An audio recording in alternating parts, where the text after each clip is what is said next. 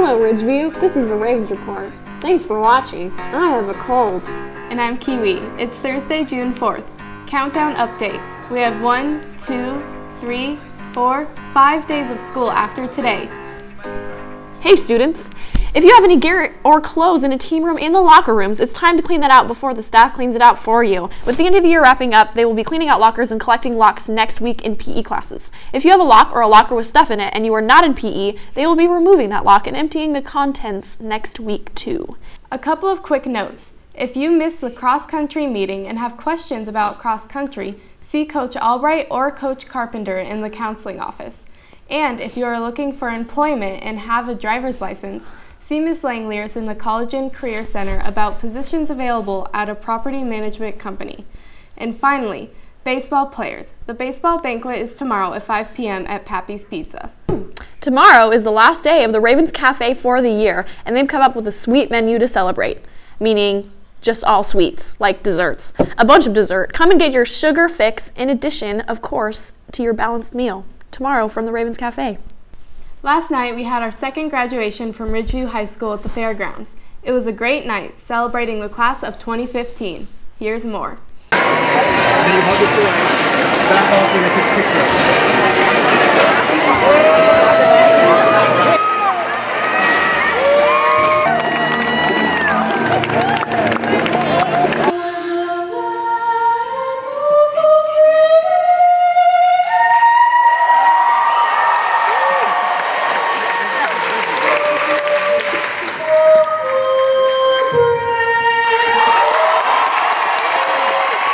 Parents, families, friends, and community members, welcome to Ridgeview High School's commencement ceremony where we honor the class of 2015.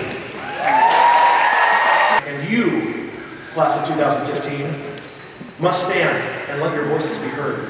The first thing I want to do, class of 2015 from Ridgeview High School, is to have you stand and turn around and give your parents, your grandparents, your friends, your supporters a huge round of applause. Just do that for me just for a second.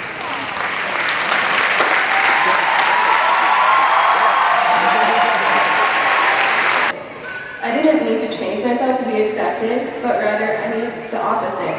So today, as I stand before you all, my message that I cannot stress enough is that you should always believe in yourself.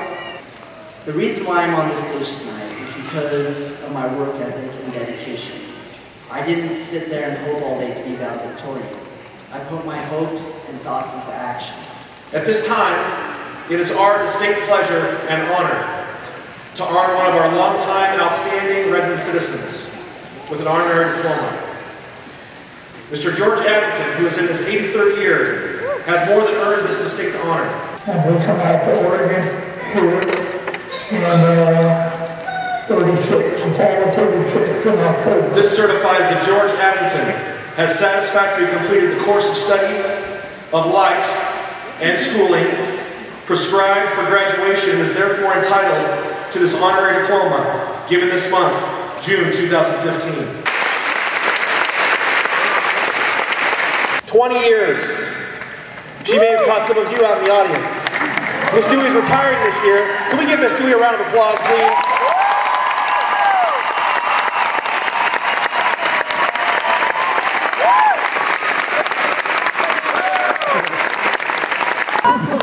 But I can say now, and I mean this from the bottom of my heart, after 3 years of teaching you guys, I've really, really come to tolerate you. You're a class that is very disarming. You let people be themselves in front of you, and that's a gift. Carson Hines Mansell.